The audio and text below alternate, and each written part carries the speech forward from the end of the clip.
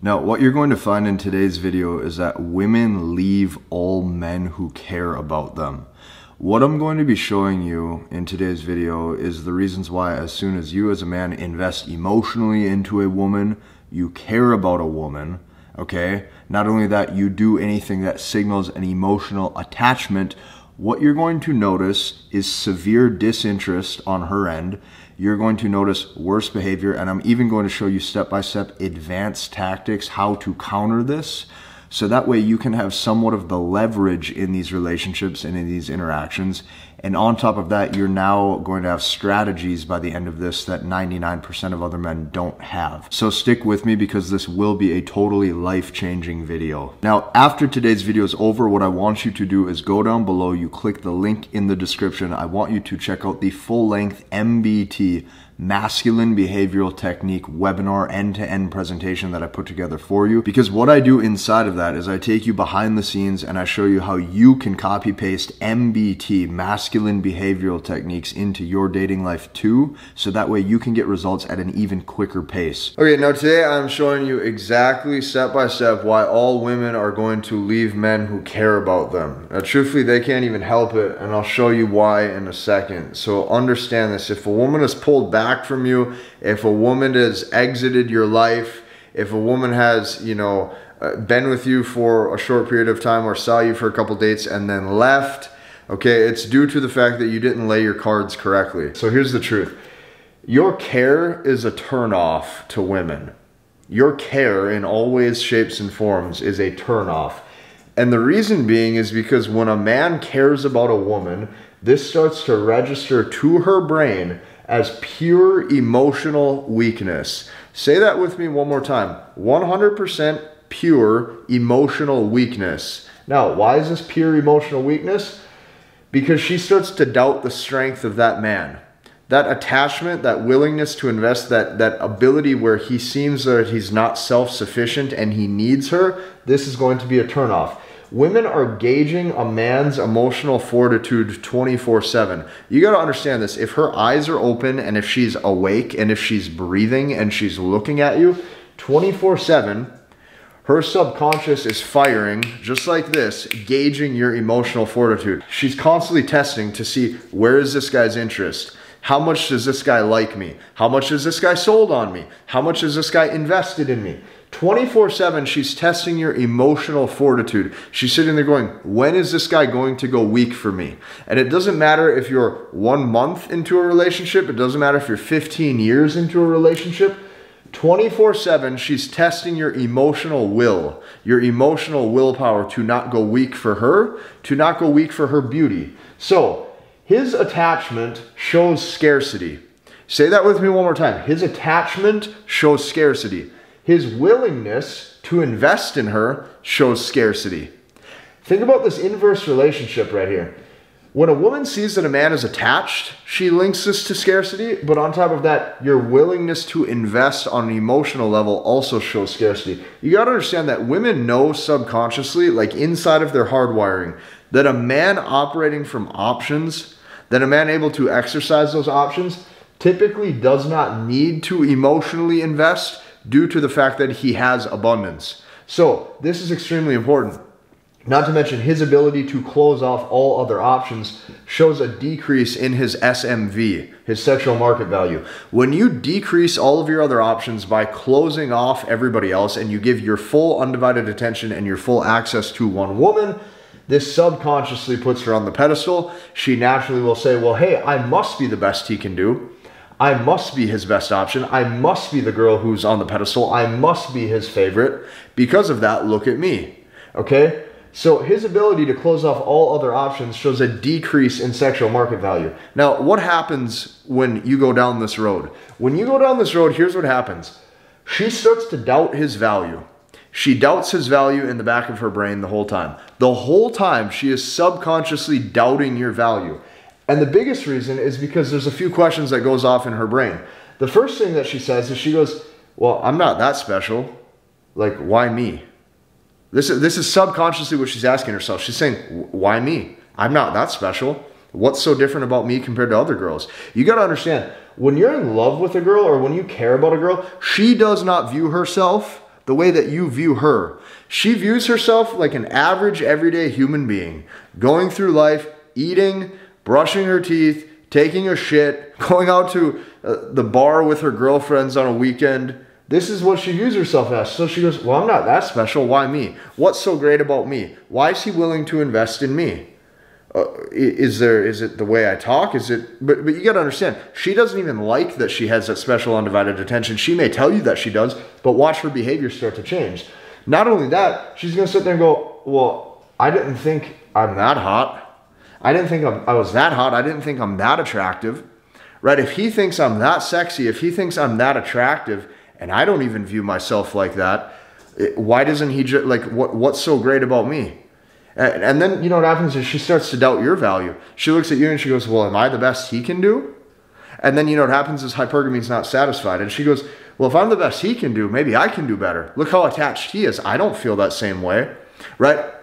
And she's going to sit there and go, well, you know what? If he had multiple options, or if he had other women at my level, he would not be this attached to me, because he would now be operating out of abundance. Now, one more question comes to her brain. Subconsciously, she goes, why does he put me on this pedestal when I hardly do anything for him?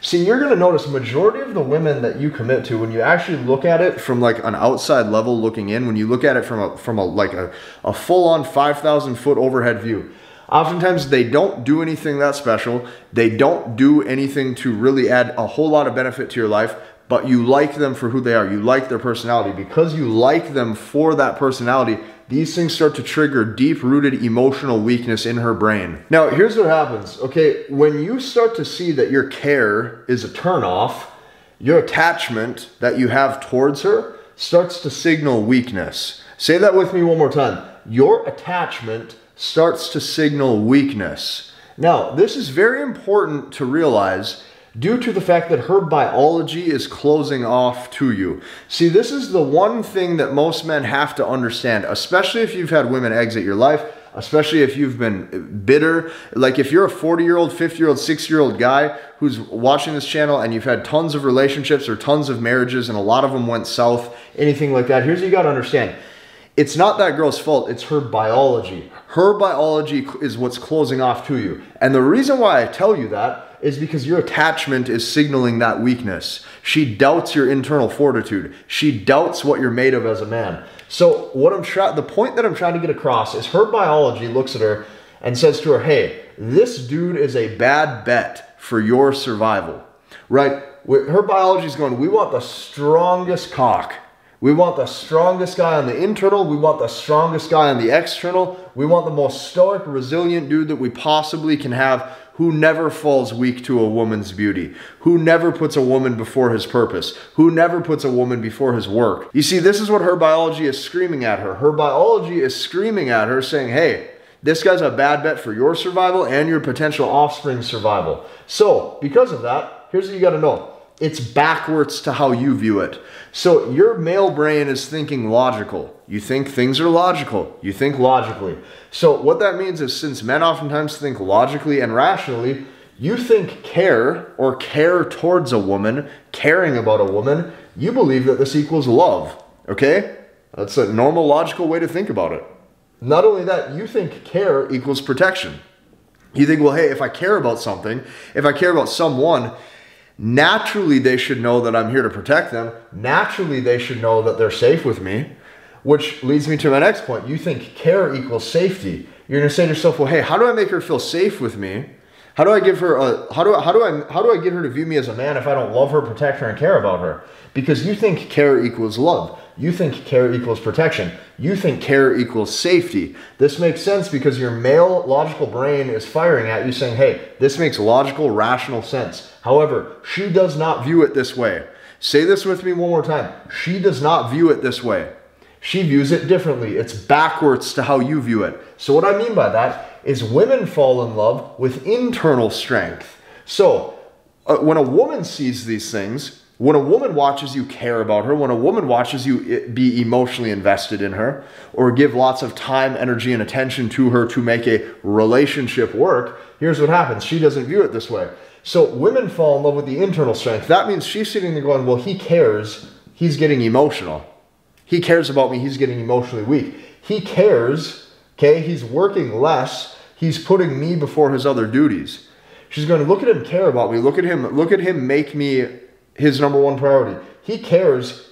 He's working less now. Okay, now he's putting me before his duties. He's putting me before his work. He's putting me before other things. He cares about me. Okay, he's making decisions out of emotion, not logic. Okay, when a man goes weak for a woman, now all of a sudden the decision-making process that you make, it starts to be driven out of emotion. What you're noticing is that most guys, what they do is they start to put her before everything else. So they start to plan their day differently. They start to structure their day differently. You're going to notice that when men make a big decision, if they're married, they say, hey, I gotta call and talk to the boss first. Okay, what you're going to notice is he will actually start to put her on this pedestal that makes her lose attraction. So he cares about her, or she's sitting there going, he cares about me. Now he's working less. Now he's putting me before his duties. He's putting me before his work. He's operating out of emotion, not logic. He's a bad bet for my survival. Not only that, she's sitting there going, he can't protect me or my offspring. And you know what happens? Now she exits. Guys, I cannot stress this enough. Never under any circumstances can you ever go weak for a woman's beauty. Say that with me one more time. Never under any circumstances can you ever go weak for a woman's beauty. The second you go weak for her appearance, the second you go weak for her beauty, the second you go weak for her soft feminine touch or her voice, her vocal tone, you get attached to those personality traits, you get attached to that feminine touch, this is when she exits. And it's not her fault. Her biology closes off to you. Her biology is saying, you know what? This guy cares so much about you. Look at him change his decision-making process. Look at him bend and break his principles that he once had. Look at him change his work environment and his work structure and his times that he does things throughout the day just to suit you. Look at this guy operate out of a different wavelength that he was prior. Now she's going to sense weakness. She's going to sense that you're changing for her. And now she's going to exit. You can never do this. So here's what you got to know. When you start to care about a woman, the reason why most guys can't spot these, you got to understand this, is her withdrawal will be slow. Okay, her withdrawal from you, her withdrawing from you is going to be slow. And the reason why it's going to be slow is because women are covert, which means she will pull away from you indirectly.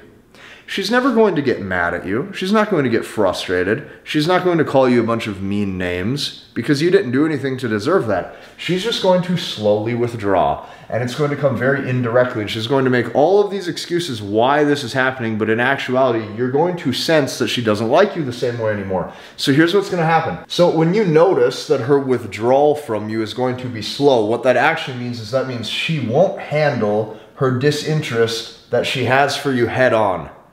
She is not going to handle her disinterest that she has for you head on directly, meaning she's not going to call you, she's not going to text you and say, I don't think this is going to work, right? I don't see this going anywhere, I don't see a future with you. She's not going to say any of this. Here's what's going to happen. The first thing that's going to happen is her phone responses are going to get slower. You're going to notice that the text messages are more infrequent. The text messages, there's bigger time delays. The phone calls, there's bigger time delays. Her responses get slower.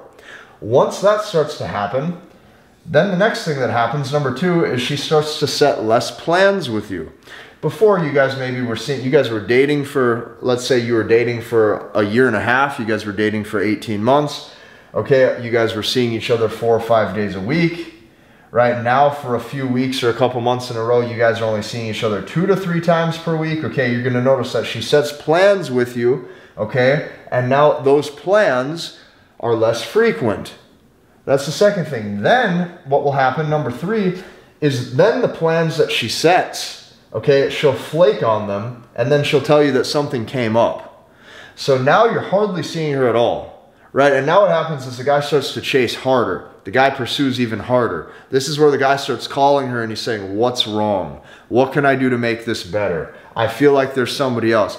Best believe, chances are this woman has probably been lining up her replacements for the past 4 to 6 months, and she's been prepping herself. She's been emotionally leaving you. She's been emotionally detaching from you from anywhere for 4 to 6 months at this point. If you've been dating for about anywhere from a year to 18 months and she's ready to exit. This girl is getting the courage to exit you. Okay, and what that means is she's slowly distancing herself. The withdrawal is going to be slow, okay? Her intimacy and her sexual desire for you is going to slowly disappear until she finds a better option, until she's able to replace you. And then what happens is she's gone. And you'll never see her again. And you're never going to talk to her again. And you're never going to know exactly what happened because you didn't read the signs. So what that means is there will be no questions. There will be no rhyme or reason. And she's going to confront none of it. She's not going to give you an answer. She's not going to give you a reason. She's not going to tell you what happened. She might just make excuses like, our hearts are in different places. Or, you know, I feel like you're just working all the time. And you're going to be sitting there scratching there going, oh my gosh, I've been making more time for this girl than I ever have in my life. And she's going to come up with things like, I feel like I'm just not a priority. I feel like I'll never be good enough for you. I feel like you don't, no matter what I do, it's not good enough. Okay, so what she's doing is she's going to make you jump through hoops and ladders verbally to convince you that it's something else, when in actuality, she just doesn't like you anymore. Okay, so there will be no questions, there will be no rhyme or reason. She'll confront none of it head on, and then she'll just leave. And the reason why she's doing this is because she's hoping that you just take the hint. She's hoping that you just get it. She's like, oh, maybe if I just do this indirectly, he'll just kind of get the hint and he'll go away and he'll leave me alone. And eventually he'll just stop texting me and stop calling me because I don't want him anymore. She's hoping that you just take the hint. So men are oblivious. Right, and this is where the guy says, oh my God, I saw this coming out of nowhere. I didn't see this cut, like, I was totally blindsided, right? He'll say, it came out of nowhere. This is what this guy will say. When in actuality, her withdrawal was just so slow, you didn't notice all of the red flags from the past. Now, to really drive this whole point home so that way you can walk away from this with a positive light instead of a negative light, because you got to understand, every guy who sees this presentation, including myself, we are all in the same boat. When I say we're all in the same boat, I don't care if you're Tom Brady, I don't care if you're Michael Jordan, I don't care if you're Channing Tatum, I don't care if you're Dr. Dre, I don't care if you're Leonardo DiCaprio, I don't care if you're Drake, I don't care if you're Chris Brown, I don't care if you're Casey, right? I don't care if you're a dude watching this in New York, you're a dude watching this in Pennsylvania, you're a dude, like, it doesn't matter, we are all in this together. And the reason being is because hypergamy is a feeling. The second that you stop generating those hypergamous instincts that she has, where she looks at you as if you are her best option, she is going to exit. Here's what I mean. Women only desire to have sex with men who do not get emotionally attached to them. Say that with me one more time. Women only desire to have sex with men who do not get emotionally attached to them. Now, the next guy that she's with, once she leaves you, the next guy she's with, a lot of times you're going to be sitting there scratching your head going, what the hell just happened? Because what you're going to notice is that you may even be taller than him, right? The next guy that she sleeps with, the next guy that she's with, you might even be taller than he was. The next guy that she sleeps with, you maybe even make more money than him. The next guy that she sleeps with, you may be better looking than him. Okay, you may be better looking than him. So like, this is what guys focus on, is like, well, who's she going to get better? You got to understand, none of this matters. It doesn't matter, because hypergamy is a feeling. Hypergamy is not a statistic on paper. The guy who she's with next might be shorter than you, might make less money than you, and might be worse looking than you. But he instigates a feeling that you were not able to provoke. Say that with me again. He instigates a feeling that you were not able to provoke. He maybe was more playful. He maybe created more imagination with her. He maybe was able to say different things that get her to feel a wide range or a roller coaster of emotions. And truthfully, he was probably in a standpoint where he did not necessarily take her too seriously. Because he didn't take her too seriously, she wanted to fight for his time, attention, and approval at a deeper level to make him take her more seriously. You have to understand this. Hypergamy is a feeling. It is not a statistic on paper. Eventually, she craves alpha cock. And alpha cock is cock that does not get attached. And this is what all women desire when it comes to the bedroom, okay? A guy that she can actually look up to. And I tell you this because what she's needing is she's needing a guy who doesn't necessarily need commitment from her. On top of that, this is a guy that she has to chase just to feel validated. A woman wants to feel validated. A woman wants to have to work for a guy's approval. This is the only way that you keep that hypergamous instinct satisfied, by getting her to look up to you. Okay, and this is a skill that you need to learn and a skill that you need to understand, because this isn't something that you can fix with your bank balance. This is you carrying yourself with the right frame, the right arrogant or the right cocky demeanor, the way where sometimes you act entitled, but you're also playful, where you get a good range of emotions out of her, right? Sometimes you're super excited to talk to her and you guys have great chemistry. Other times you're more distant, where she maybe doesn't hear from you for 3, 4, 5, 6, 7, 8 days in a row. That's okay. Those feelings that cause her to pursue, that cause her to engage deeper into her emotions, is exactly how women categorize love. Okay, to women, what you got to understand is imagination in girl world is the real world. To women, fantasy when it comes to girl world is the real world. Women will oftentimes do their absolute best to avoid the real world as much as possible. And the more you can gain that psychological imagination or play that she's desperately wanting, that keeps her emotions stimulated, this is what she falls in love with. Now, some of you might be saying, well, I heard you say all this, Casey, and this sounds like a lot of work. Yeah, it is, but it also depends how you look at it.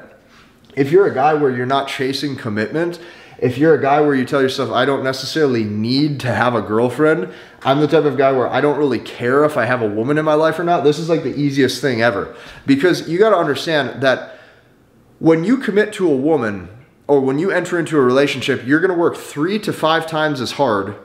Okay, I would probably say you're going to work 10 times as hard to maintain that woman's desire while getting 5 times less sex than you did when you guys were non-exclusive.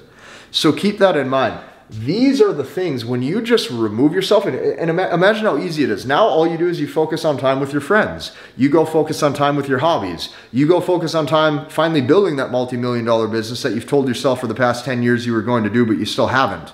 You go do things, right, that make it so you're living a life of social abundance, financial abundance, life abundance. Now a woman wants to come into that world because she's no longer your focus. So keep that in mind. A lot of times this stuff is way easier, and you start to provoke thoughts of imagination and fantasy with a woman just by being distant, right? Just by being able to be a bit of a mystery because you're not necessarily sold on her or engaging in her or pursuing her.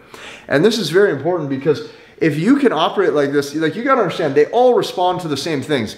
A girl who's a 10 out of 10 Victoria's Secret model, a lot of times is going to respond to the same types of things that like a different girl would too. Because they're all wired to chase guys or to be with guys and become attracted to guys who demonstrate these things that stimulate their emotions. She can't control it. Right? It doesn't matter where she grew up or what her religious beliefs are. It doesn't matter what her background is. It doesn't matter if she's college educated or not. It doesn't matter if she's a professional or not. Like these things that she's attracted to, she can't control. These things that stimulate her arousal, she can't control. When you get a woman to invest and engage deeply into her emotions, she can't control that her attraction metrics are being stimulated. It just happens. It just happens to her. So those of you who make excuses for your past failed relationships, you got to understand, you just didn't lay your cards properly. And if you can demonstrate these things that I'm teaching you on this marker board presentation, you will be miles ahead of 99% of all other men. If you like this video, I want you to hit the like button, comment, and subscribe, and we'll see you in the next one.